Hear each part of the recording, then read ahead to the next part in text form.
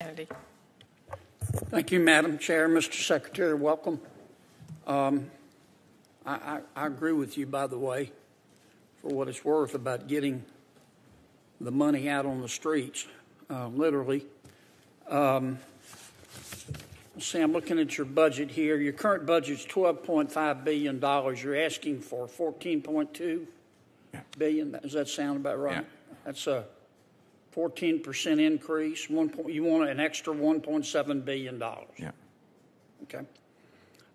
Explain to me why the American people would be better off giving you $1.7 billion than taking that $1.7 billion and spending it on infrastructure. I did a little math, and for $1.7 billion, we can resurface a 4-lane highway from Washington to Denver. So why are the American people better off giving you more money than putting it on infrastructure? Well, thank you very much, Senator, and thank you for the question. It's a great question, and I think the way I would think about it is the $1.7 billion increase to my budget is an investment in infrastructure as well. It's an infrastructure. It's what? I'm sorry? Infrastructure investment as well.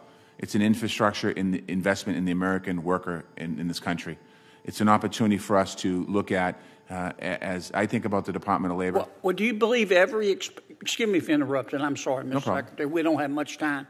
Do you believe that every expenditure by the federal government is an investment? What's the difference between an investment and an expenditure? An investment is an investment in the future of workers. An expenditure is an expenditure in building a bridge. Okay.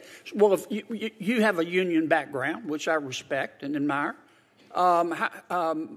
if we took $1.7 billion that you say you need more to run your department, and we spent that on infrastructure, that's going to create a lot of union jobs, isn't it? It's going to create a lot of jobs, but we're also not going to be able to educate the workforce that needs those new jobs that are going to be created off of that infrastructure investment of new bridges. But they're already educated. The people building the roads are already educated. They're good at what they do.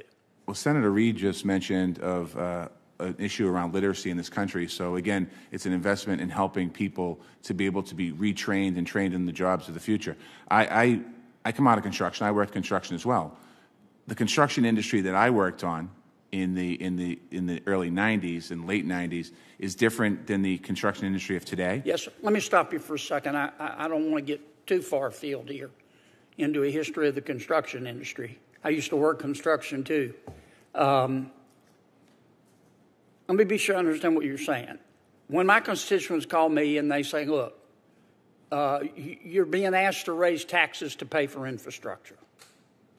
Why, instead of putting $1.7 billion in extra taxes on us, why'd you give $1.7 billion to the Department of Labor? Why didn't you use that for infrastructure?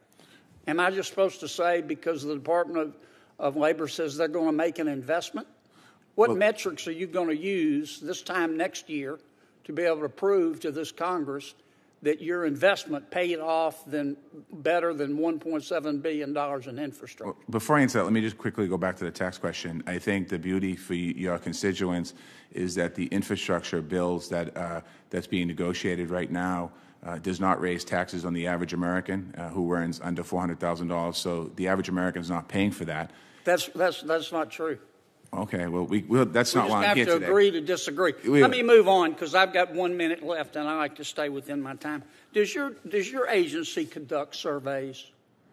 As far as employee surveys? Any surveys? We do, yes. Okay. Do you pay people?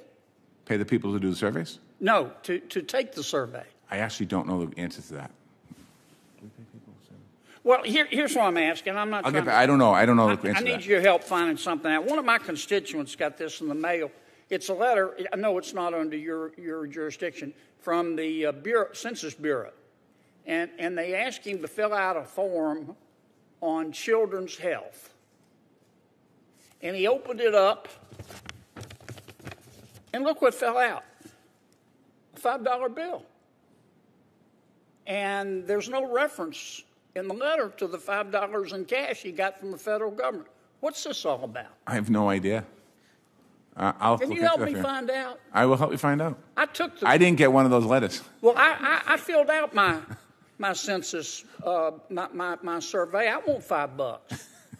And I understand that the Biden administration is also sending people $40 gift cards. I doubt that's from the Biden administration, but I will look into it. I looked it up. It's on the internet. It must be true. I will look into it with you, my friend. Would you? I promise. Thank you, Mr. Secretary. All right, sir. Senator Shaheen. Well, thank you, Madam